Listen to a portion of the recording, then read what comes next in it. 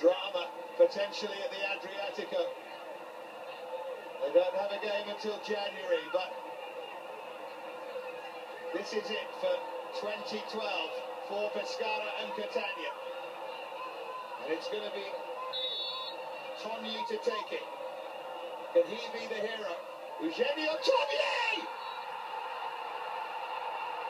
Unbelievable! Togni is off to celebrate! Bedlam at the Adriatico! Togni has won it with the last kick of the year! And Pescara are out of the relegation zone! Simply extraordinary! Well, he doesn't seem to hit it with too much power. It's a side foot, free kick, it goes over the wall, he gets enough grip on it. And Duhar seemed to be going the wrong way to start with. He couldn't adjust his feet. We praised him for his save a little while ago. Does he make a massive error here? But you have to hit the target, you have to make the opposition defend. See, he just side foots it. Where's the goalkeeper going to start with?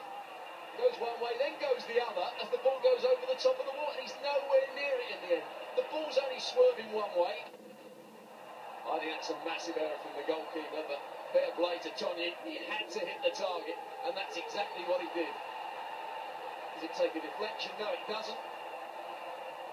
Doesn't even go close to the post, but what a finish we've had. What a moment.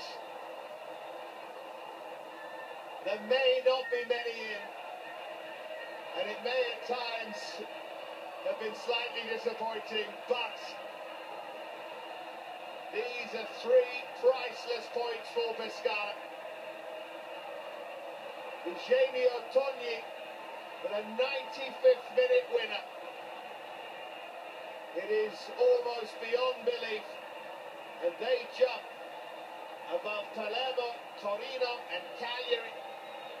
And they jump out of the bottom three. They may return there before the new year, but it is a huge confidence boost, and Togni will be lauded for a long, long time. Catania had a goal disallowed in the second half.